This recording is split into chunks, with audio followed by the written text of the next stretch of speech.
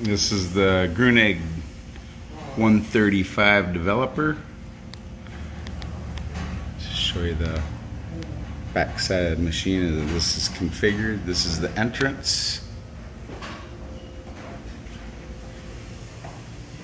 We've got the panels off so you can see the pre-soak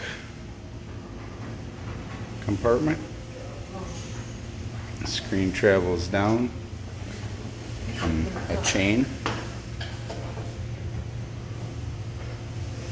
enters the high pressure chamber, reciprocating high pressure,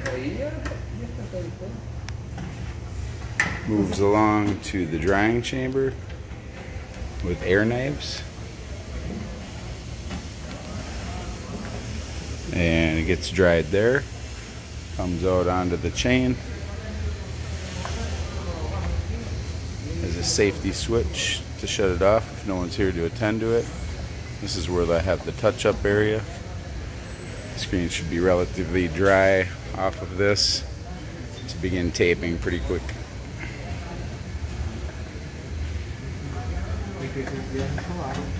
Working backwards.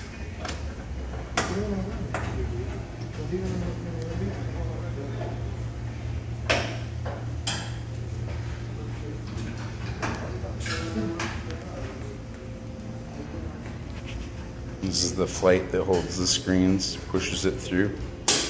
Grippers.